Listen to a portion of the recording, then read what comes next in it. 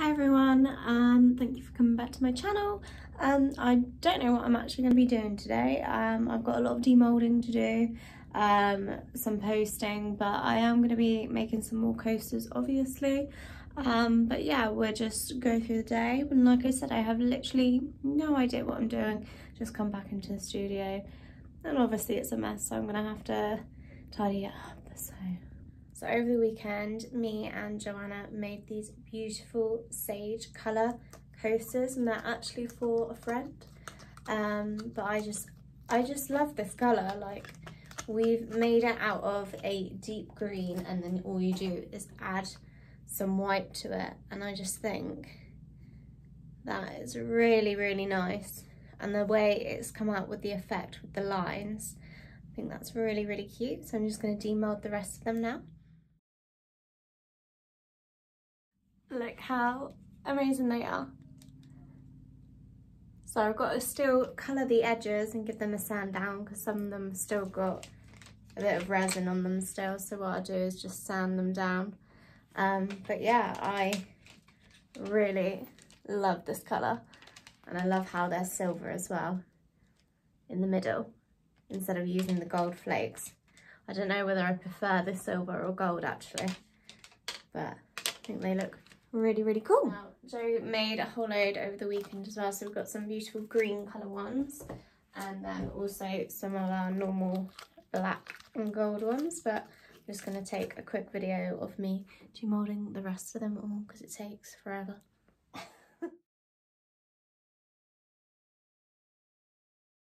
I'm going to have a really busy evening today as I've got to paint all of these. I've got 1, 2, 3, 4, 5, 6, 7, 8, 9, 10, 11, 12, 14, 15, 16, 17, 18, 19, 20, 21, 22, 23, 24, 25, 26 coasters to paint tonight.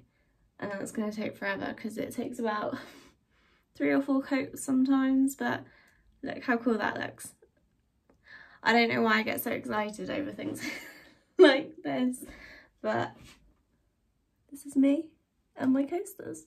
With any leftover resin when we're making like coasters or 7 boards or anything, we often make kind of like bookmarks or extra snowflakes, but recently I've been popping them all into these little heart-shaped moulds and then making this kind of almost like little confetti pieces.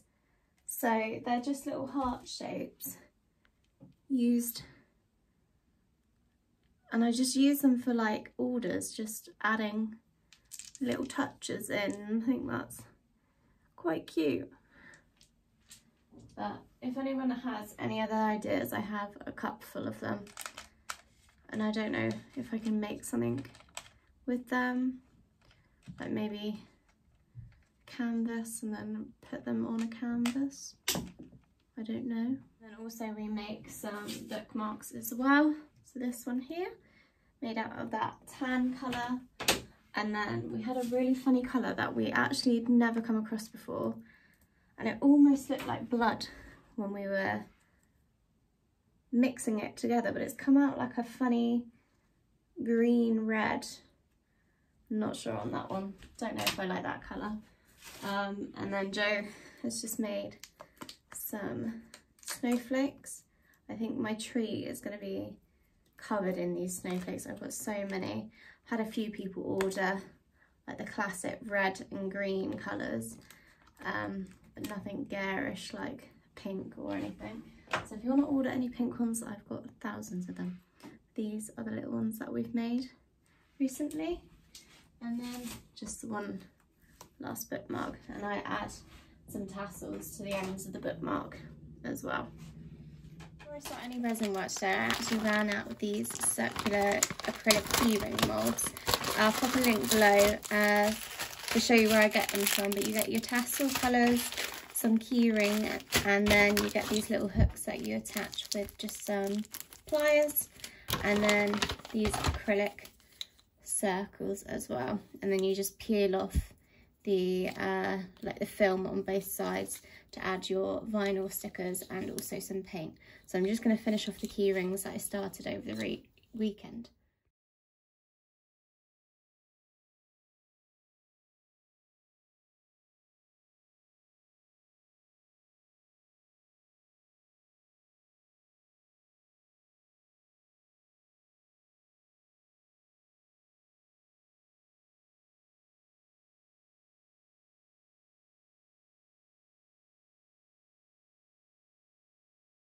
So these are some I made over the weekend, so I'm just going to add the tassels and the key rings to them.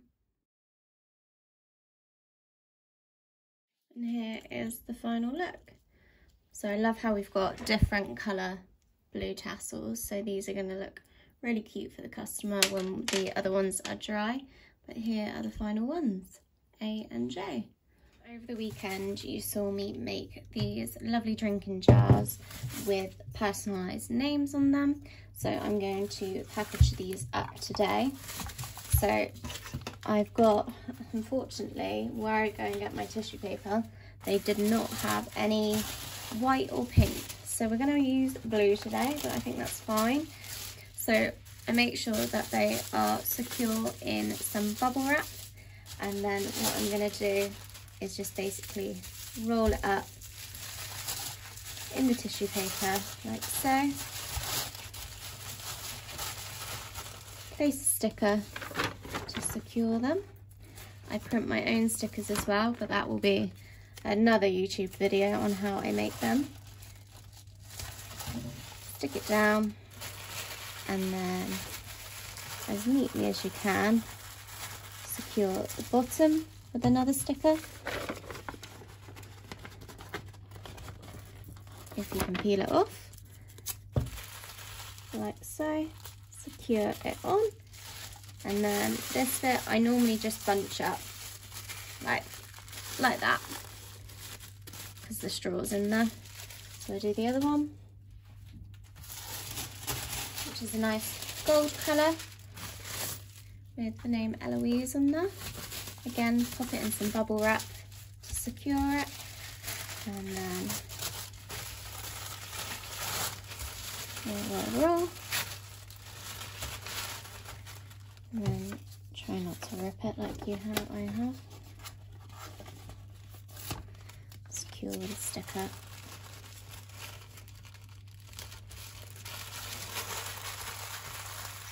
Bottom.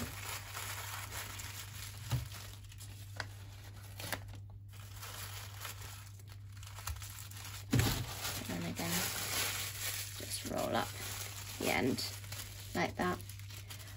So obviously I can't fit those into a normal bubbled envelope, so I'm actually going to pop it in one of my boxes. So I'm going to pop them in sideways like this, but I'm also going to give this lovely customer one of our bookmarks, and I thought, why not give her a blue one to match the tissue paper. So I'm just packaging it up in, this is actually a Pick a Mix sweet bag that I found. I do weddings and events, and I just found I had some spare, so I'm going to use them. It also matches the box quite nicely. So I'm going to secure that in there, and then pop in one of our thank you cards. Oh goodness me, I haven't even opened these up yet.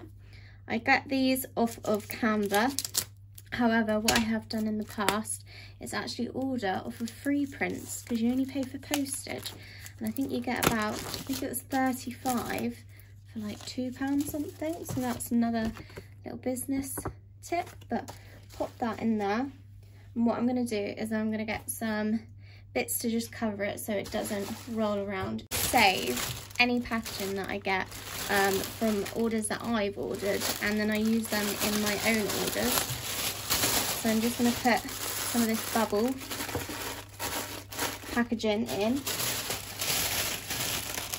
I can just tear these off.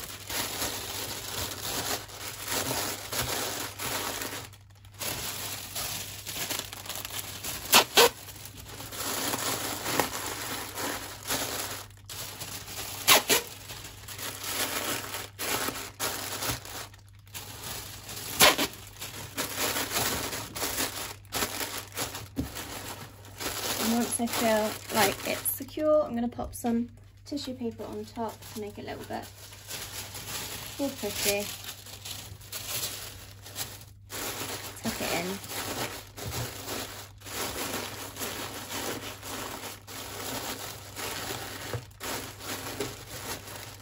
I'm just going to add the sticker so they know exactly what it is, like that.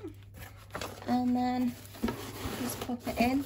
And what's good about these boxes as well is that it comes with a sticky part here that I can stick down, and then the customer can just rip this off and open like a normal box. I'm going to add the address on there now. But yeah, that is how I pack some of our drinking jars. Next we have this lovely wine butler going out to a customer today. So I'm just going to wrap it up in some tissue paper.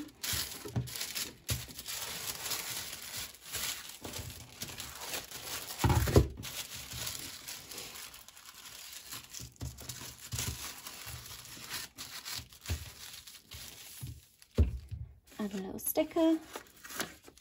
I go through these stickers like there's no tomorrow, so I'm glad I can make them myself and I don't have to order anything in for it.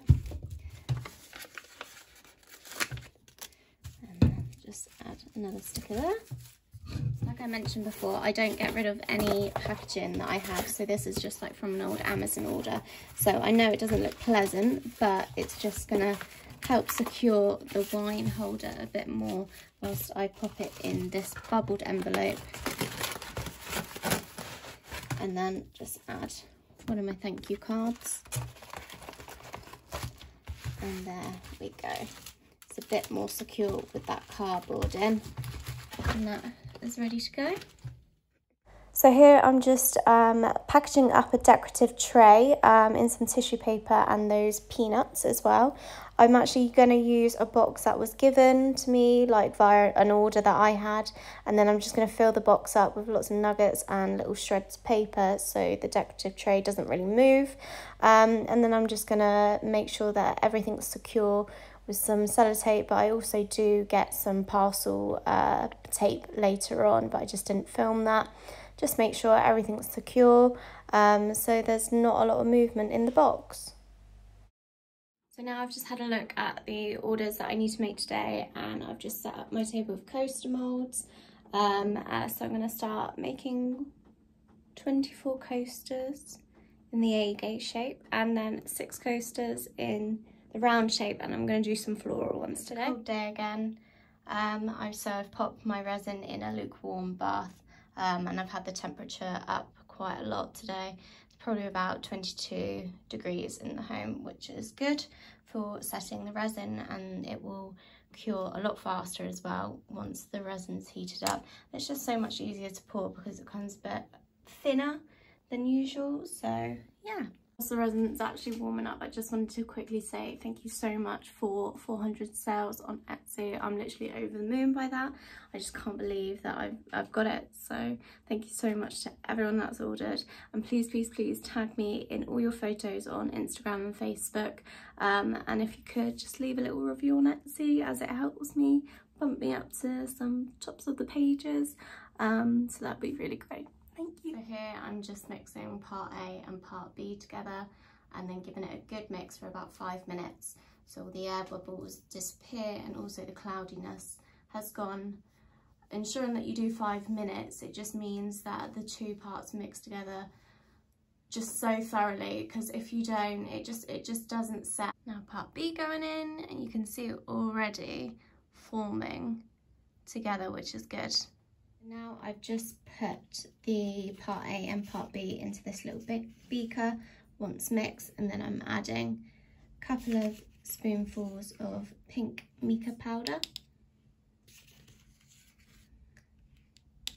and then I'm gonna give that a quick stir.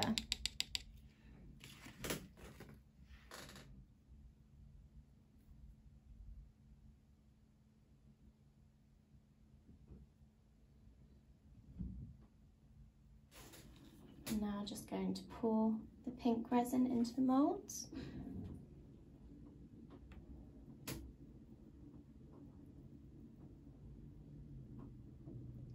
Trying to spread them out as evenly as possible.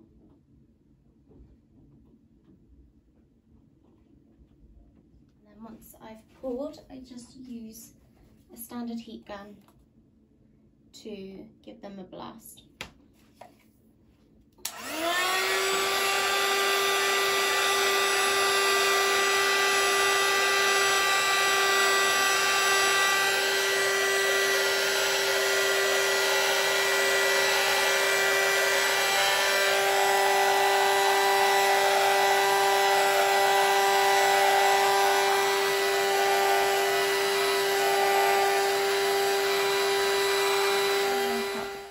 of these little mineral flakes into the middle. Now for this next colour, this customer has ordered a light grey colour with a bit of pink in the middle. So what I'm doing here is just adding black and white mica to this pot of resin, and then going to give it a bit of a mix. Hopefully we can create a sort of a light grey colour. So I'm just going to add a bit of pink to the middle, and then add the grey.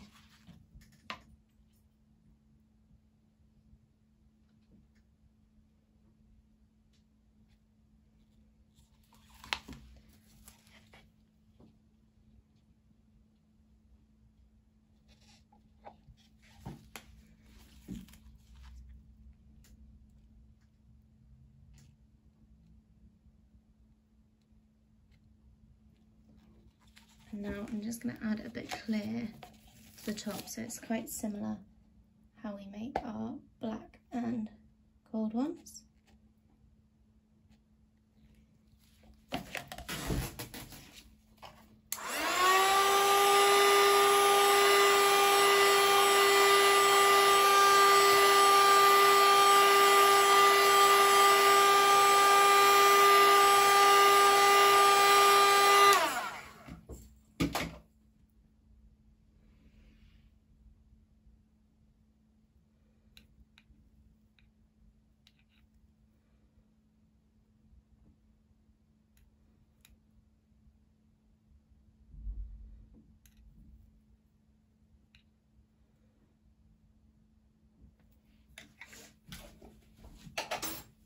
They're a little bit different to what I normally do, but I'm hoping by the end of this video we can see kind of what they're going to turn out to be like. So I've just taken off my mask quickly because I can't breathe sometimes, so I'm just going to go over to my board and mark off what I've done today. So I have done, what have I done? I don't know. Some pink ones, and also some grey ones as well with the pink and gold.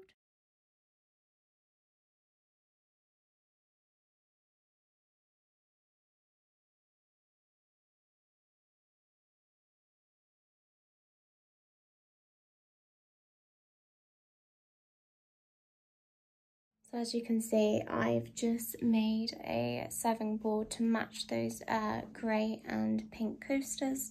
So I'm going to let it harden a little bit and then add the gold flakes in when it's a little bit more tacky. The grey and pink ones, and I think it's worked really well actually, how the pink has just sunk into the middle of the grey, but you can still slightly see a little tinge of pink. A little tip with this serving board, you're going to get drops, so why not add a little mould underneath it just to catch those drips, and then you can make something totally different with it.